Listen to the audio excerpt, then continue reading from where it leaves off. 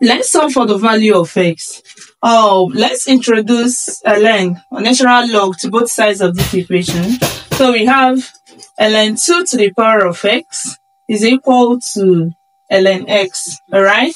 Now, when you have something like this, ln a to the power of b is equal to b multiplied by ln a. So we can bring this down to get x ln 2 is equal to ln x.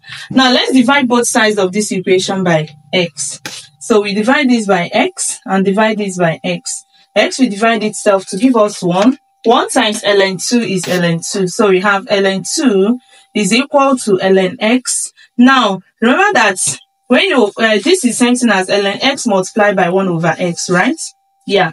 So we have ln 2 is equal to ln x multiplied by, now 1 over x is equal to x to the power of minus 1. So that is what we are going to write here, x to the power of minus 1.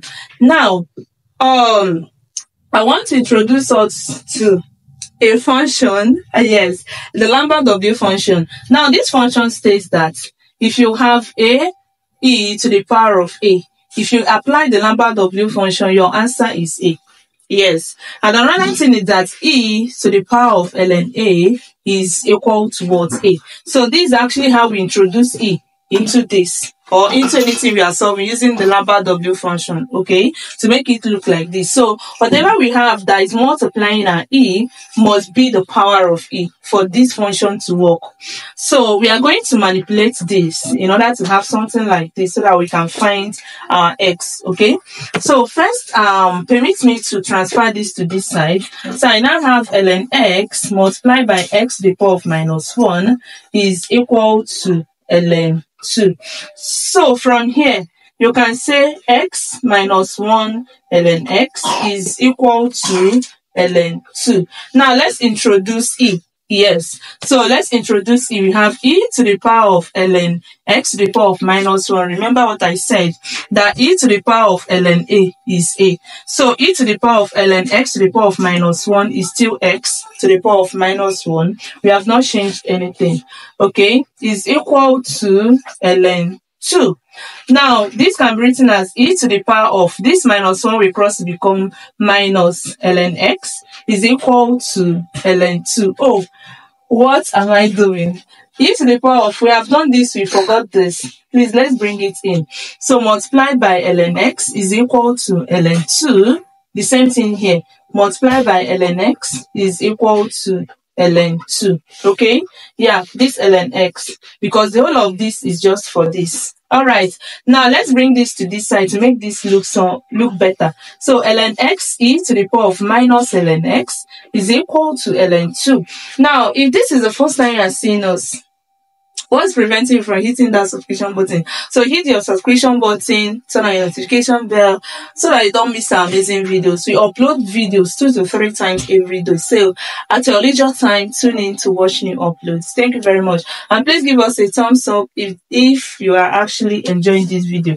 Now this is where we are. Remember what we said when you apply the Lambert W function to something in this way. It must be in this form. Now notice that we have ln x, but this particular ln x has negative sign. So that means that for this Lambert W function to work, this one must have negative sign. Both of them must be the same. So to get negative sign, that means I need to multiply both sides of this equation by minus 1. So that is exactly what I will do now. So I have minus ln x e to the power of minus ln x is equal to minus ln 2.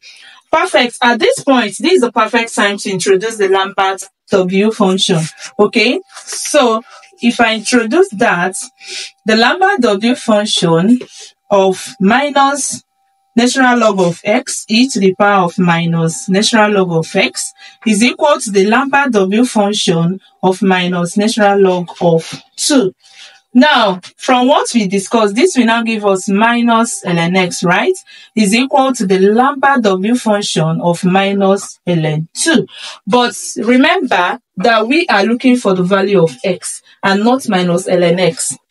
First of all, let's remove this negative sign by dividing both sides by -1 or multiplying both sides by -1. So if we do that, we are going to have that ln x is equal to minus Lambert W function of minus ln 2.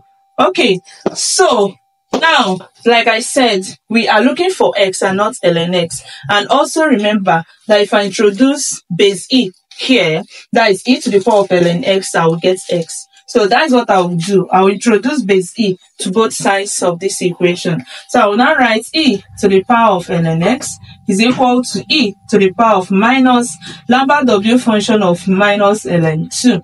Okay, so from here, we now have that ln x is equal to, x, not ln x. X is equal to e to the power of minus Lambert W function of minus ln 2. All right. Have you given us a thumbs up yet?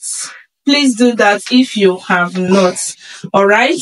So from here, we have that x is equal to, now to remove this negative sign, remember that a to the power of minus x is equal to 1 over a to the power of x. Okay. So in order to remove this negative sign, I'll write x is 1 over e to the power of the Lambert W function of minus ln 2.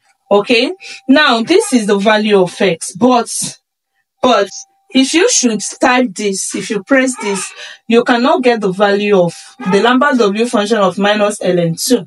That means that it doesn't have any real value. It has a complex value. Okay, all right, thank you so much for watching. See you in my next video.